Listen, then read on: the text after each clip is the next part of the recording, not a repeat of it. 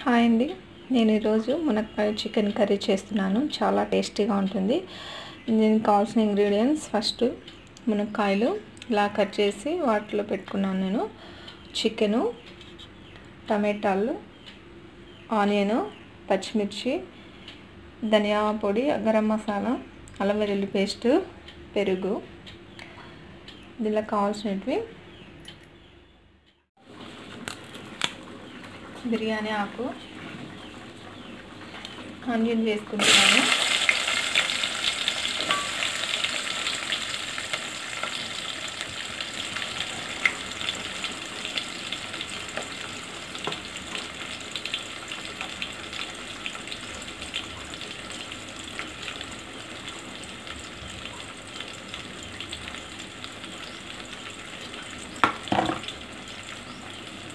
పచ్చిమిర్చి,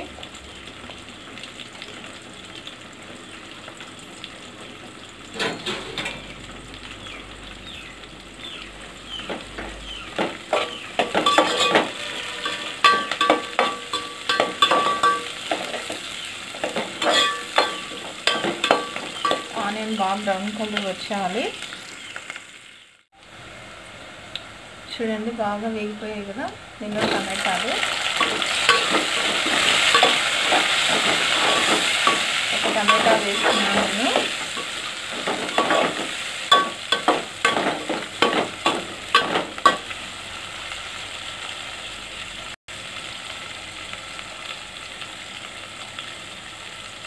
ఇప్పుడు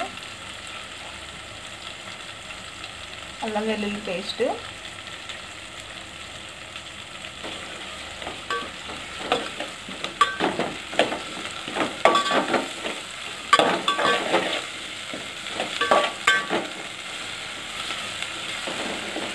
బాగా వేగిపోయాక స్మెల్ చూడండి, చాలా బాగా వస్తుంది.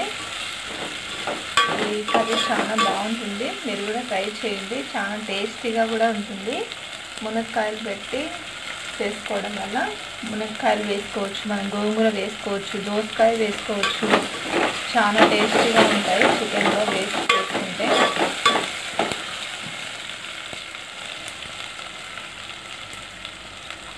ఇప్పుడు చికెన్ వేస్తున్నాం.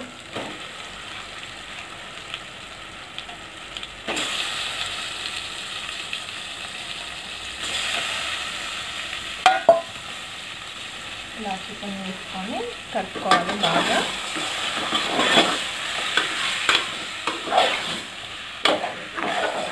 ఇలా వేసుకున్నాక దీన్ని మనం ఒక 5 minutes ఉడకనిద్దామండి.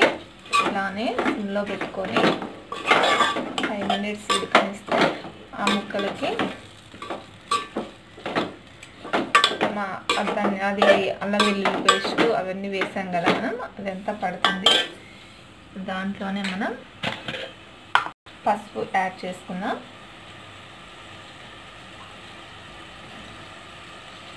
పసుపు యాడ్ చేసుకుందాం. పసుపు యాడ్ చేసుకొని కలిపేసి 5 minutes అలా వదిలేసి వేసేద్దాం. కొద్దిగా బాగా ఉడుకుతుంది.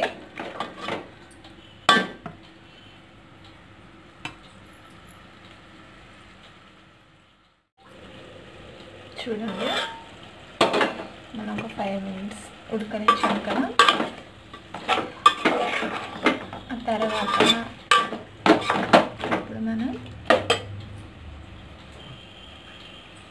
రెడ్ చిల్లీ పౌడర్ వేసేద్దాం. తగినంత కారం, మీరు ఎంత తింటారో అంత వేసుకోండి, సరిపడినంత. కొందరు తక్కువ తినొచ్చు, కొందరు ఎక్కువ తినొచ్చు స్పైసీగా. నేను తగినంత వేసాను. ఇలా వేసాను కదా.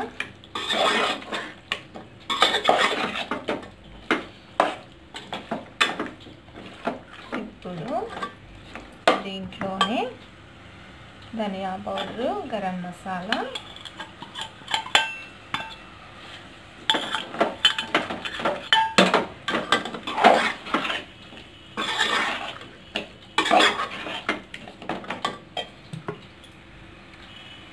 పెరుగు,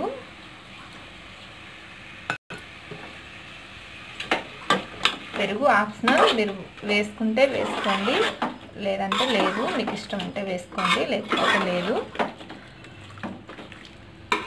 పెరుగు వేసుకున్నాక బాగా కలుపుకోవాలి. స్మెల్ చాలా బాగుందండి, స్మెల్ చాలా టేస్టీగా ఉంది, చాలా బాగా వస్తుంది స్మెల్. మనం సాల్ట్ వేయలేదు కదా, నేను ఆల్రెడీ మునక్కాయలలో అక్కడ కొంచెం లైట్గా ఉడికించి కొంచెం సాల్ట్ వేసి ఉడికించుకున్నాను. సరే, మరి టేస్ట్ చేసి చూసి సరిపోతుంటే మళ్ళీ వేసుకున్నాను.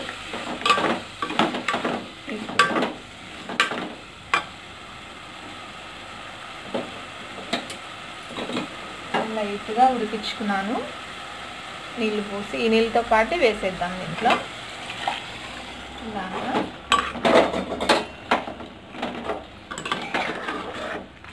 మామూలుగా కొందరు డైరెక్ట్ చికెన్లోనే వేసేసి మునక్కాయలు ఉడికిస్తారనమాట.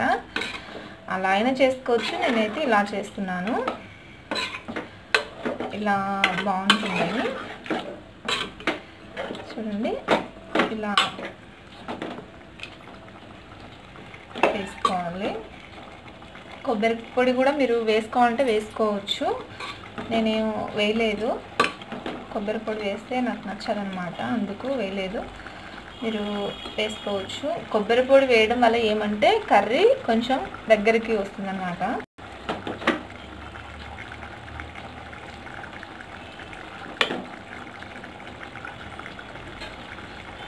చేశాను, కొంచెం సాల్ట్ తక్కువ ఉంది, వేస్తున్నాను అన్నమాట. మళ్ళీ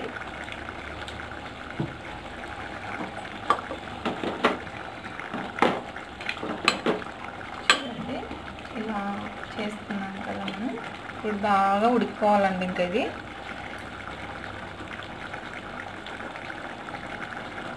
కొద్దిగా కొత్తిమీర కట్ చేసి వేసుకున్నాం.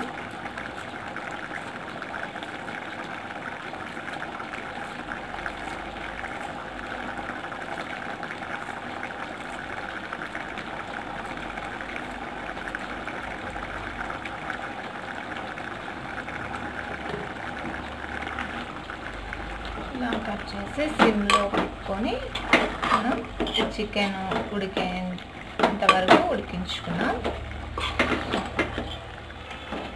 మునక్కాయలు కూడా కొంచెమే కదా ఉడికింది, ఇంకా బాగా మెత్తగా ఉడకాలి.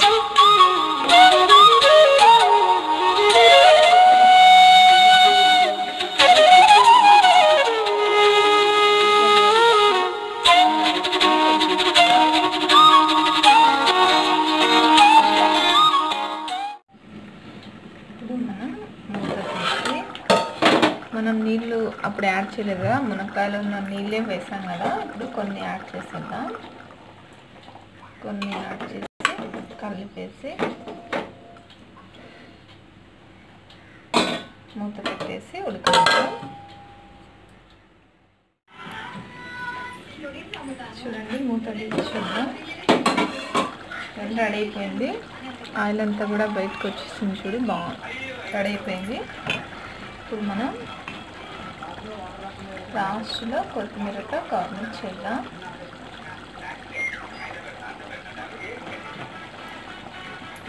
అంతే అండి, మునక్కాయ చికెన్ కర్రీ చాలా టేస్టీగా ఉంటుంది. మీరు కూడా నచ్చితే ట్రై చేయండి, సబ్స్క్రైబ్ చేసుకోండి. ఎవరైనా నాకు ఛానల్ కొత్తగా చూస్తుంటే సబ్స్క్రైబ్ చేసుకోండి.